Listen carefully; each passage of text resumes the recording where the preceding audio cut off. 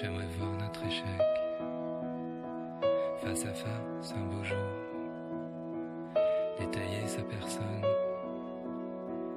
en cerner les contours, et dans l'ambiance un peu crue d'une ville en été, lentement m'éloigner pour ne plus le croiser, me mouvoir dans la foule. პირველად როცა გარდენიაში შემოვედი, სუნთქვა შემეკვრა. და პირველი რაც ვიფიქრე იყო ის, როგორ არ მოვხვდი აქამდე ამ ბაღში. ეს ბევრად უფრო მეტია ჩემთვის ვიდრე ბაღი. აქ საოცარი ემოცია იგრძნობა, განწყობა, რომელიც თავიდან ფეხებამდე გმუხტავს.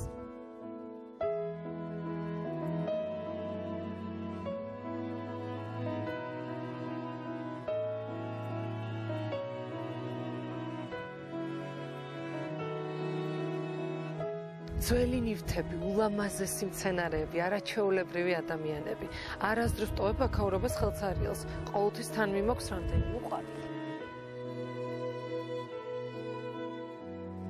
Reviendra le matin où la mine légère on mangeait des tartines la fenêtre გარდენია ჩემი ადგილი, აქ თავს ყველაზე კარგად ვგრძნობ და ყველას მინდა უთხრა, რომ მოდით და დატკბით ამ სილამაზით.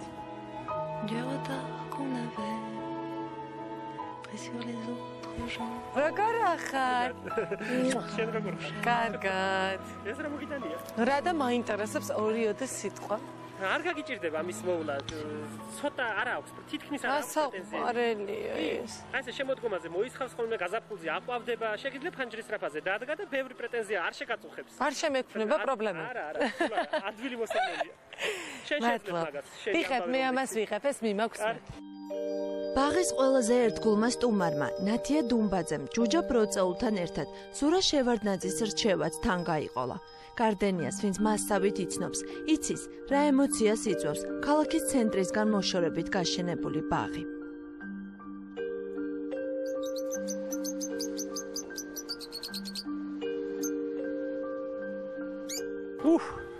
რა მინდია ნახეთ. რა კარგია. პირველი რაც მაგიჟებს ხოლმე ამინდია. პირველ შტაბეჭდილებას ამინდი იძლევა. თუ კარგი ამინდია, ვიცი რომ კარგი დღე იქნება, რაღაცა ბევრი ხალხი მოვა, აქტიური იქნება და ისევ აჩუხჩუხდება აქაურობა და აი ამინდზე ძალიან ვართ ჩვენ დამოკიდებულები მებაღეები და დაგვცინიან კიდეც რომ სულ ცაში ვიყურებით.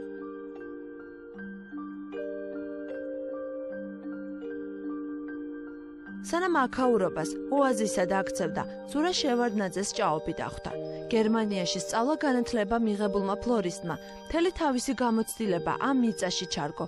შედეგად კი ჯუჯა ბროწეულები, ვინკები, ქრიზანთემები, გაზანიები, ვერბნები და სხვა ყვავილები მოიმკო.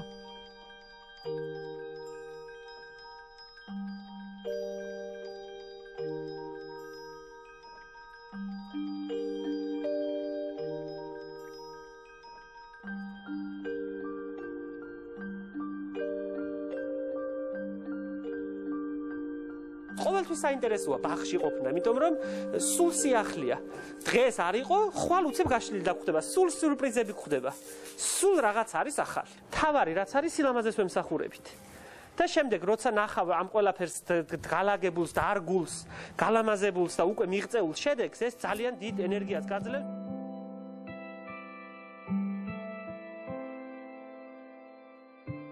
ასე იქცა გარდენია ქალაქისგან გაქცეული ადამიანების, ბავშვების, ხანდაზმულების, ერთდროულად საქმიანი ბატონების და მატყლის ბერტყავი ქალების ბაღი. და მაშინ როცა ქალაქის დიდი შუქებისგან, 1000 თავსატეხისგან დაღლილი, სასოწარკვეთილი ადამიანები ოქტომბრის მიწურულს აქ ამოდიან, აი რას ხედავენ.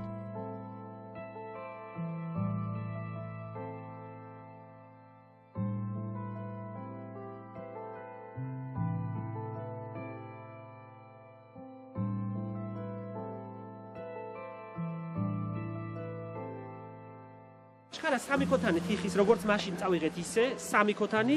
აი ასეთ ლამაზ ტოტებს ნუ დავჭრით. აი ყვა. გაიტანე ზუბა. ესენი დაჭერით.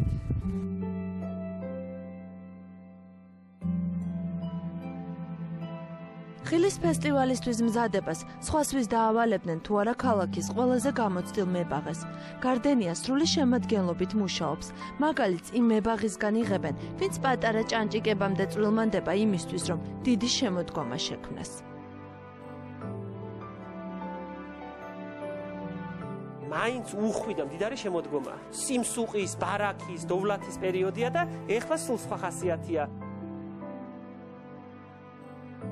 ბევრისთვის ზურა შევარდნაძე არა მხოლოდ კარგი მებაღია, არამედ გემოვნებიანი დიზაინერიც, თუმცა თუ კარგად დააკვირდებით, როგორ აწყობს თაიგულს, აუცილებლად მიხვდებით, რომ ის რაც ხვებს დიზაინი გონიათ, გამოცდილი მებაღის ინსტინქტია, მცენარე წამის მიასეთში რომ კარნახობს. ყურძნის სტევან შეხედეთ, ამასთან თქმაც არ უნდა, აი შეხედე როგორია. თვითონვე კარნახობს. აი ნახე. თითქოს არ გაძლევს, სხვა საშუალებას არ მოგცემს, არაფერი დიზაინი ეს არ არის. ცდება ისიც, ვისაც გონია, რომ კარგი თაიგულის გაკეთება მარტივია.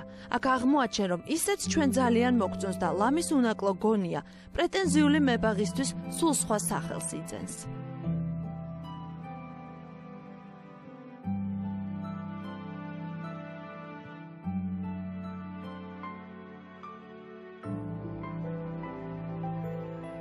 ბონძღი გამოვიდა რაღაც. ამისთანაც ჯერ არაფერი არ მინახავს, სპორტივითა. ეხლა ვარ განწყობაზე რომ სულ დავშალო და თავიდან ავაწყო. არ არის იმ სიტუაციის შესაფერის ლამაზია, მაგრამ რომ წარმოვიდგინე იქ დადგმული, იქაურობისთვის გადაჭარბებულად კაპრანჭულია. ასეთი კაპრანჭული არ უნდა იყოს. არაფრით არ წავიღებ ისე როგორც მე არ მომეწონება, ჯერ მე უნდა მომწონდეს. და მერე ყველა სხვას. ოღონდ ჩქარა. სულ 9 საათი გვაქვს და 9 საათში უკვე უნდა გაფრინდეს. ვისაც ქოთანში ერთი ყვავილი მაინც გამოუზრდია, აუცილებლად მიხვდება თუ რა აზარტი შეიძლება მოყვეს ბაღის გაშენებას. აზარტში მყოფ ზურა შევარდნაძეს ხანდახან დღეღამეში 5 საათი ძინავს. პასუხი მათთვის, ვინც ფიქრობს, რომ ფლორისტებს მშვიდი სამსახური აქვთ. ყვილად მიკეთია საათი, ვეღარ ვაკონტროლებ ხოლმე ხშირ შემთხვევაში, ვერ ვიგებ. არ ვიცი, როდის აი გათენება და დაღანებას ვგრძნობ და საათი როგორც წესი არ მახსოვს ხოლმე, კვირის დღეები არ მახსოვს ხოლმე არასდროს. თვითონ მცენარე გაჩქარებს. სულ ქაოსურია ჩვენი ცხოვრება, როგორ არის იცით, ეს მასალა ცოცხალია. და დღეს რაც ვარგა, ხვალ აღარ ვარგა, ფუჭდება, ჭკნება და ამიტომ იძულებული ხარ გააკეთო, არ გაძლევს სხვა საშუალებას და სხვა უფლებას. კანონიერი ადამიანია, ყველაფერს ითხოვს დროის მიხედვით, როგორც ბუნება ითხოვს და როგორც ჩვენი საქმე ითხოვს. ჩვენი საქმე ხო ესეთია დილით, საღამოთი ყოველთვის მაგას დრო არ აქვს, როცა სამუშაო უნდა იმუშაო. საინტერესო ადამიანია და საინტერესოა მასთან მუშაობა. შეგადაში ვკამათობთ. გამოვთქვით როგორ ხარ კი არ ჩხუბობთ, მაგრამ ნუ რაღაცა საკითხს ეხლა მე ჩემი აზრი მაქვს ზურას თავისი ეს კარგია ალბათ, ხო?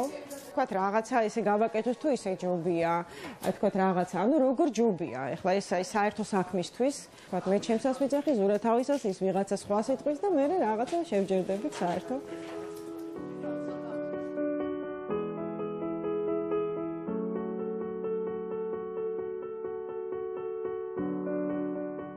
თანამშრომლებთან განსაკუთრებული დამოკიდებულება მართლაც შესამჩნევია, არა მხოლოდ Gardenიაში მომუშავეებისთვის, არამედ აქ ამოსული სტუმრებისთვის.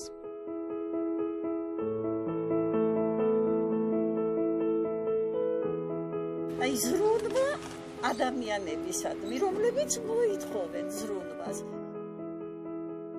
ზურიკო აქტიურად, ესე იგი რაღაცას აკეთებს იმ ადამიანების მიმართ. თუნდაც ის რომ ამდენი თანამშრომელი ყავს საკმაოდ ხანდაზმული და ასე ეღოლიავება მათ. ნუნუ კაკა. მოდი. დასხედით, ნუნუ, დასხედით. დაჯე მარობებო. ნუნუკა, გამოდის რამე? ბევრი გვაქვს დარჩენილი. ეხლა დიდი სამზაზისია გაზაფხულისთვის ვემზადებით და ესე შეყონება ჩეკრულ ვარდებს აქ ეხლა 100 ძირია. და ვამზადებთ გაზაფხულისთვის დასარგავად. გამზადებული ვქონდეს ჭითილი, ბევრი ნერგი ვქონდეს, ხარისხიანი ვქონდეს, ყველაფერი და ყვავილი ვქონდეს, იმდენი რამდენიც ჭირდება გაზაფხულზე სანერგეს. უზარმაზარი თაიგულების ისტორია საჩითილეში იწყება, ანუ გარდენიას ინკუბატორში. ქოთნის ტყვეობიდან ბაღში მოხვედრამდე ყველა ნერგი ამ გზას გაივლის. მათ შორის ცინია, სალვია, ხავერდულა, ლიზიმახია. ამ უცნაური სახელწოდებების გარდა იშვიათი მინიატურული ჯიშებით შეხვდებათ, რომელთა გამოყვანას სხვა სამებაღეო გამოცდილება სჭირდება. უფრო ზუსტად კი ისეთი ზურა შევარდნაძეს რომ აქვს.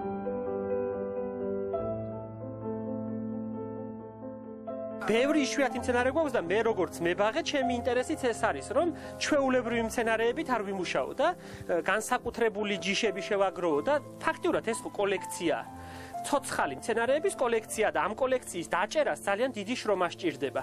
ადამიანს სილამაზე იზიდავს და რა მნიშვნელობა აქვს ეს სილამაზე პეტუნიისგან იქნება თუ ჭინჭრისგან. რასაც ლამაზად მიაწოდებ ადამიანს, ბალახიც რომ დარგა და ლამაზად წარმოაჩინო, ყველაფერი მოეწონება ადამიანს. მომხმარებელი შენ თვითონ უნდა აღზარდო. და არ იცის ადამიანმა რა უნდა მოეწონოს და შენ თვითონ უნდა აჩვენო სილამაზე, შესთავაზო სხვადასხვა ვარიანტი, რომ შემდეგ მას არჩევანის საშუალება ჰქონდეს. ზურა შევარდნაძეს მცენარის მოვლის ექსკლუზიური ფილოსოფია აქვს. მისგან ხშირად გაიგონებთ, რომ ყვავილებს მოფერება კი არა მოვლა უნდა. ქიმიური საშუალებების მაგივრად კი ადამიანური სიყვარული. თუ სხვები მიწას ქვას აცლიან, აქ ბუნებრივ ქვიან მიწას იყენებენ. მიწა აქ არა მხოლოდ ბაღის მთავარი ატრიბუტია, არამედ ენერგიის მთავარი წყაროც.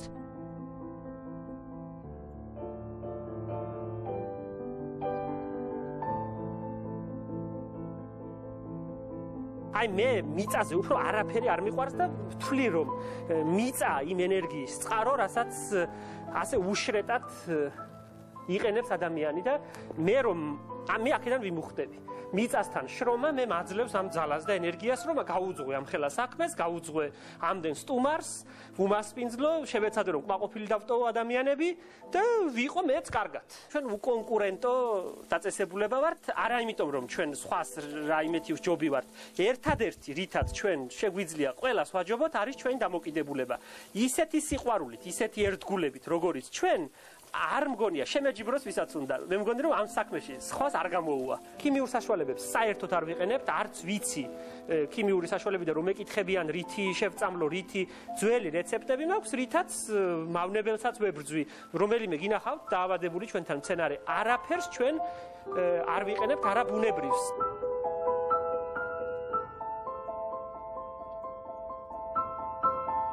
გარდენიაში 50-მდე თანამშრომელია და ერთი ლანდშაფტის არქიტექტორი, რომელიც საქმეში მაშინ ერთვება, როცა მომხმარებელი ლანდშაფტის დაგეგმარებას მოითხოვს. ხანდახან ძნელია გაიგო, სად მთავრდება ლანდშაფტის არქიტექტორის საქმე და სად იწყება მებაღის, თუმცა დიდი ხნის მეგობრები და კოლეგები ერთიანი ძალებით მაინც ახერხებენ თვითგამორკვევას, ხანდახან დიდი კამათის ფონზეც კი. კამათი რბილი სიტყვა ვიტყოდ. ჩვენი ურთიერთობა კამათს არ გავს, პირიქით. უფრო მძაფრია, მე მგონი რა ვიცი და უფრო მძაფრია კი. აი მაგალითად სათვალე რომ უკეთია. არ მომწონს ხოლმე. მაგალითად ის რომ მზეში უნდა რომ იჯდე და ჩანახატები უკეთო ბევრი. და მზე გიჭყიტინებს თორა თვალებში არ აინტერესებს. მაგალითად იმაში ვკამათობთ, იმაზე ვკამათობთ, რომ ხატავს და იმაზე არ ფიქრობს, რომ მე მე ის უნდა განვახორციელო, მე მებაღე ვარ და არ დამინდობს ისეთ რამებს დამიხატავს, რომ მე ჩემთვის ის დასარგავად და განსახორციელებლად ძნელია და ამაზე ვდაობთ. ამ დროს მანამდე ჩხუბობს იმას, რომ ისეთი უნდა გააკეთოს, რომ არასდროს არავის არ გაუკეთებია და ისეთი უნდა იყოს, რომ აი არ ვიცი, ყველაფერს უნდა პასუხობდეს, ყველა ქვეყანის მოთხოვნას უნდა პასუხობდეს და მერე შენ იხარჯები მთლიანად შენ ფანტაზიებს იქნებ რომ არის არ შერცხვე და მერე აღმოჩნდება რომ ეს როგორ გავაკეთო და ეს რა არის მერე აღმოჩნდება რომ ისეთ წელებს დაგიხატავს რაც შენ არ გააქვს და ვერც იშოვი და მერე შემდეგ იმპრიო თავი და არა ეხა მაგას ზედმეც ამბობ მე ყოველთვის ვითვალისწინებ იმას ჩვენთან რაც არის იცი კარგი თამარ კარგი ამ დიალოგს ბაღში მოსული ადამიანები ღიმილით უყურებენ. გარდენიაში არაფერია ყალბი და დადგმული, ანუ თანამედროვე მომხმარებლის აკვიატებაზე გათვლილი. აქაურობა ზოგს სოფელსაც ახსენებს, ზოგს კი ფრანგულ სკვერს, სადაც გემრიელი ნამცხრები ცხება და ჰაერში მუდმივად ვანილის სურნელია.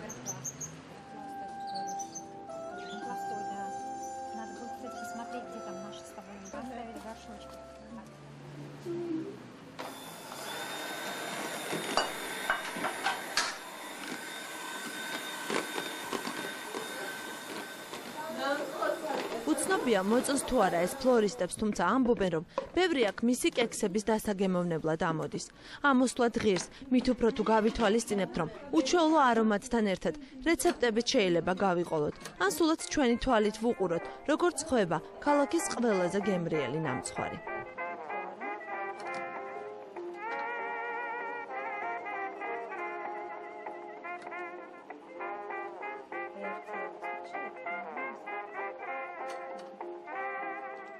აუცილებლად გაგასინჯებთ. და ეხლა ვიწყებთ ახალს. რაღაცა უცნაური ფრანგული რეცეპტით. აქ არის დარიჩინი, ლიმონი, იმბირი და სასწაულის სუნი აქვს.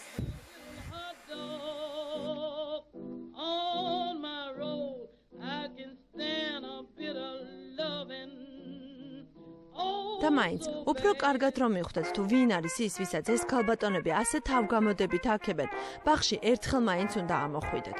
მოსასვენებელ ოთახში დასხდეთ და ჩაი მასპინძელთან ერთად დალიოთ.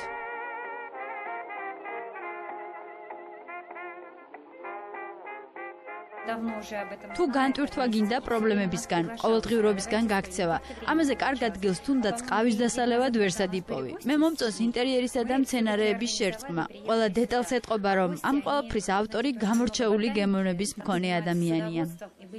გარდენიას შესახებ სოციალური ქსელებიდან შევიტყვე. ძალიან მიყვარს ყვავილები, მე კი თავადაც მოვედი აქ და თბილისში სტუმრად ჩამოსული ჩემი ოჯახის წევრებიც მოვიყვანე.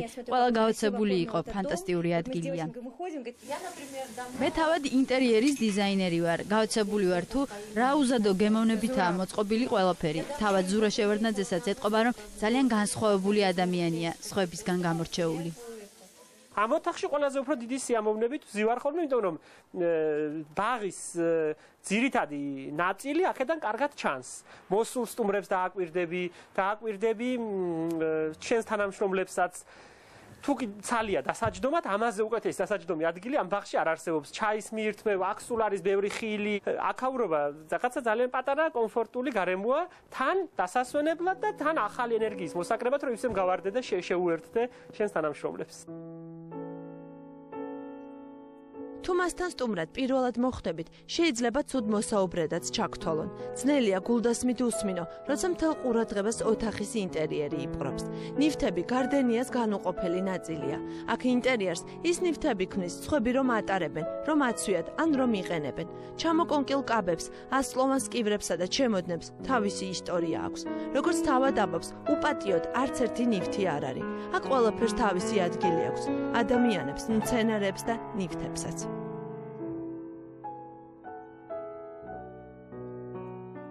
სულ მეკითხებიან, რატომ ასე სხვანაირად, რატომ ამდენი, რას ნიშნავს ესა, ამდენი ქოლგა. მე მგონია, რომ ეს რაღაცა კარგ აურას იძლევა და კარგ გარემოს ქმნის, არა მარტო იმ ნივთებისთვის, არამედ ჩემთვისაც, რა თქმა უნდა და ჩემთან მოსული სტუმრებისთვის.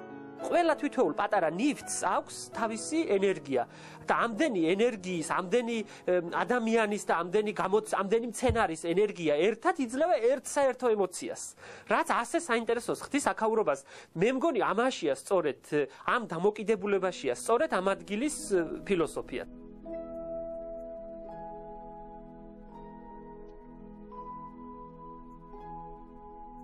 გარდენიაში ყველაფერი სააშკაროზეა. ბებიების უზარმაზარი პანტალონები, ჯართის მიმღები პუნქტიდან მოყვანილი მანქანა და ისეთი ძვირფასი რელიქვიაც, სხვებს რომ ლამის 9 კლეტულში აქვს ხოლმე გადანახული. ეს პატარა სახლი თითქმის მუზეუმის ტოლფასია. გასული საუკუნის ქოლგით, კარადაში ჩაპრესილი, ჭრელი და ძვირფასი ზეწრებით, ძველ ფოტოებზე აღბეჭდილი წინაპრების მრისხანე მზერით. თუმცა ამ ექსპოზიციის მთავარი ექსპონატი მაინც კაბაა, ზურა შევარდნაძის ბებიის ნაქონი. ამ კაბაში მე ბებია არ მახსოვს. ყოველთვის ედო ხოლმე და აი ეს რედიკული კი ეკეთა ყოველთვის და როცა გამოიპრანჭებოდა ხოლმე და სადმე განსაკუთრებულ ადგილას მიდიოდა ხოლმე, სულ ქონდა თან და რაღაც პატარა მოგონებად, როგორც ბებიას მოგონება, თან წამოვიღე და ჩემთან ახლოს მიკიდია, იმიტომ რომ ბებიას ძალიან კარგად მახსენებს. ერთი ამხანაგი მყავდა, რომელიც მეუბნებოდა, რომ გამოაღე ზურა ეს კარადა, რომ ყველა დარწმუნდეს, რომ შენ ნამდვილად გიჟი ხარ და ამას სიამოვნებით ვაკეთებ ხოლმე.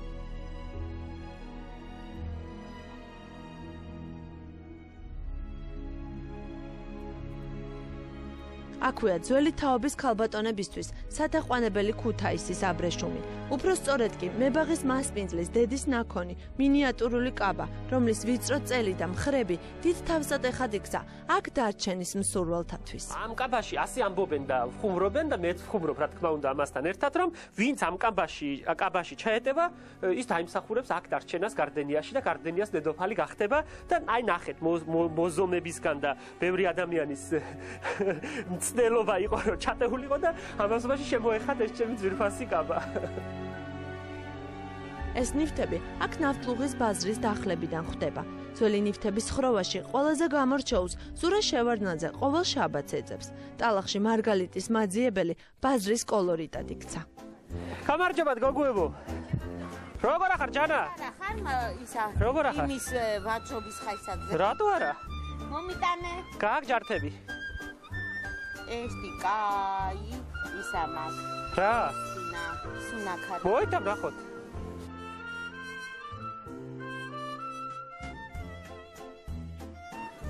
ეგ ლურჯი რა არის?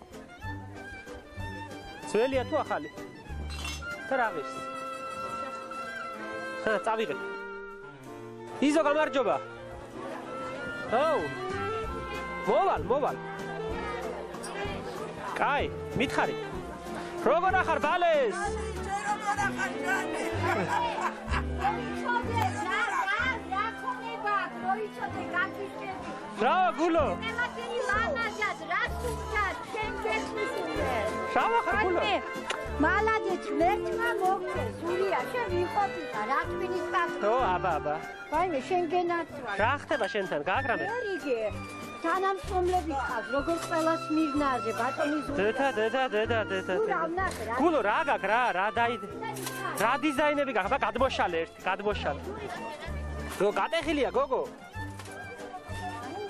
რამ გაგიგიჟე, ჩემთან არ ყოფილი ხარ შენ? მოვალ. ვინ არის ეგა? ნახე, სოსო როგორი ბიჭი. ეგ არ მინდა. აღირს ესა? მე მაინტერესებს ასეთი კოლოფები, რომლებზეც ყვავილებია, ასეთი ორნამენტით მაინტერესებს. აი ეს ლუდის კათხები რა ღირს? კარგია ზაფხულში, აი ტრადიციულია, ნახე.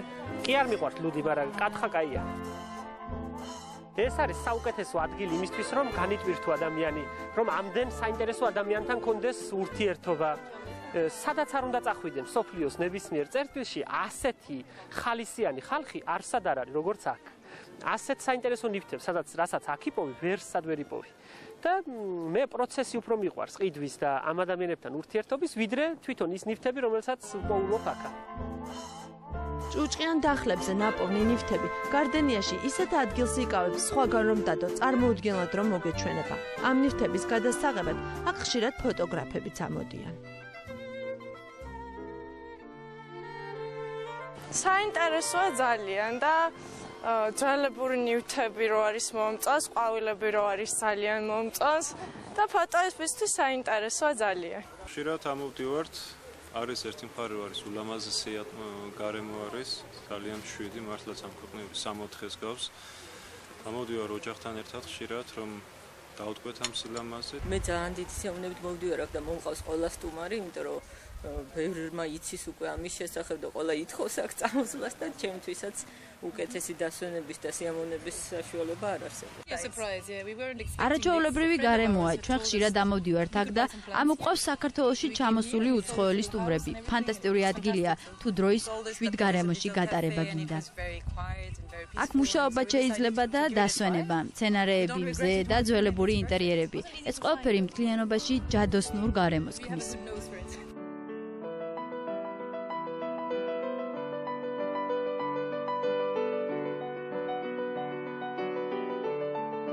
გარდენიას ისტორია მუჭეში ჩატეული ნამცეცებისგან იწყება. ასე იქცა გარდენია მითებისა და ლეგენდების ბაღად, ან არაფრისგან ყველაფერი. და მაინც, მათ ვინც ჯერ კიდევ არ იციან, უნდა იცოდნენ, რომ იქ სადაც მიწა ნოყიერია, ჰაერი კი უჩვეულოდ სუფთა, არის ბაღი გარდენია. ბაღი 1000-ნაირი ყვავილით, პატარა სახლებით, მდიდარი სათბურებით, ჭრელი საჩითილეებით და ორანჟერეებით, ხილის გროვებით, ფუტკრების, ჩიტების, ძველი ნივთებით სავსე ბაღი.